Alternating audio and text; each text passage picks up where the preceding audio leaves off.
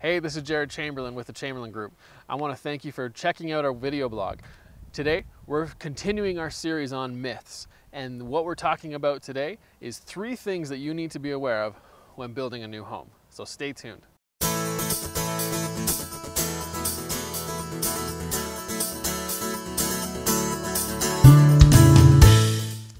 So building a home can be very exciting, and there's actually 2 ways that you can kind of build a home in the city.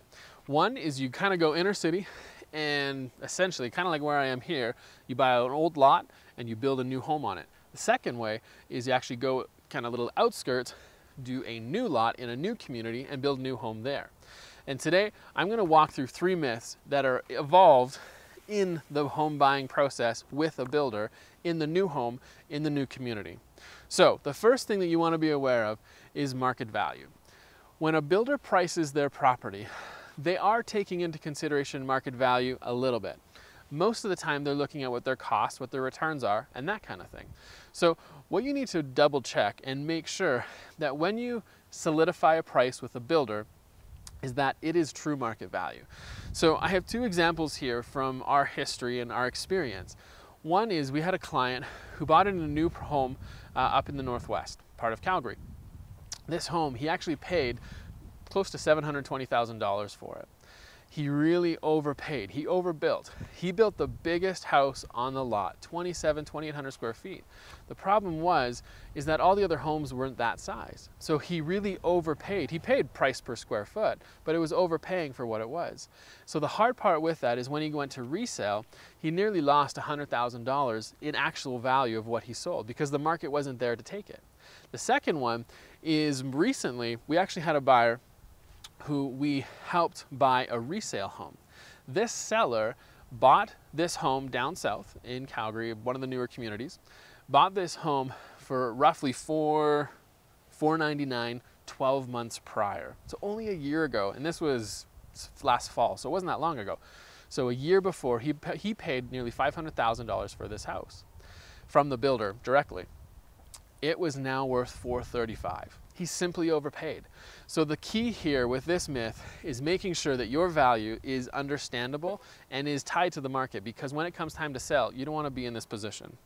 The second thing is you really want to be aware of show home emotions.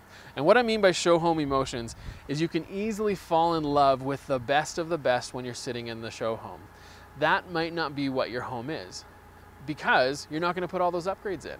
So you just got to be careful and don't fall in love with the idea of falling in love with a new home. Really do your homework and make sure it's the right thing. The third thing is, how do you know if your builder is a good builder? Is this the right choice? Is it the right builder to build for you? So there's a couple things that come into this. The first one is the individual trades that are working on your property. So you could end up having a builder that has a phenomenal framing crew, but then has a horrible electrical crew, and they mess things up. So the thing with that is you really want to be able to make sure that you're doing home visits while the home is being built. You want to ask a lot of questions. And third thing is try to negotiate a home inspection into the new build.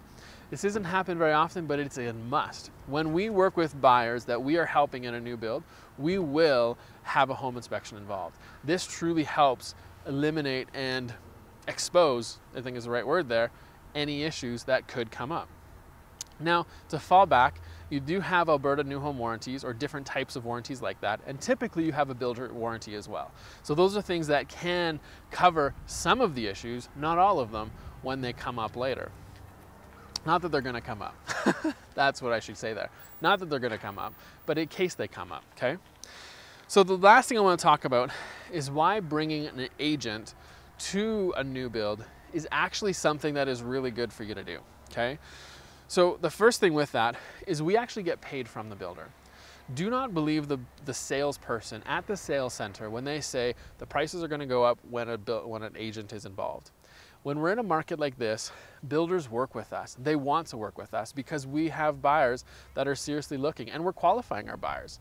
So it's great to bring the agent you're working with you to the show homes and have them included in the process. It makes it so much easier because, second thing, they're going to have your best interest in mind. Period. They know what you're looking for. They know how much you can spend.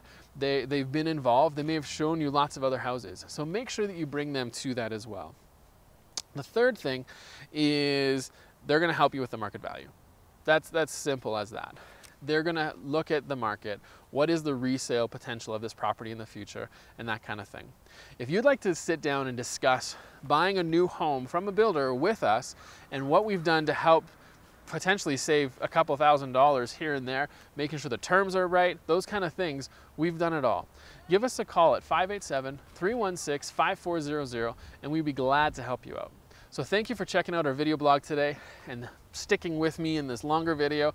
Truly appreciate it.